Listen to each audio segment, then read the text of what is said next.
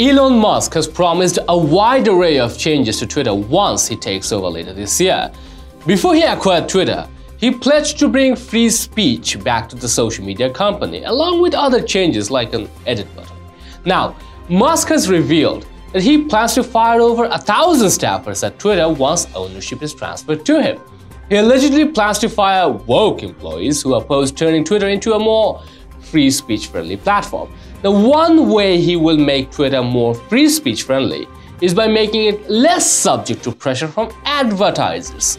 Musk has floated a plan to make Twitter users pay a $3 monthly subscription so that the company doesn't have to adjust his policies according to the preference of advertisers. Now, according to the Daily Mail, it's believed that he will fire many of the firm's woke staff following the transfer of ownership, which will take around 6 months, after which Musk is likely to wield the axe. But then, within the next 3 years, Musk anticipates making thousands of new hires, swelling the ranks to around 11,000 employees, up from 7,500 currently.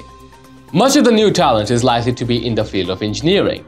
Numbers at the company would fluctuate, rising to 9,225 employees this year before falling to 8,332 in 2023, then adding a further 2,700 workers by 2025.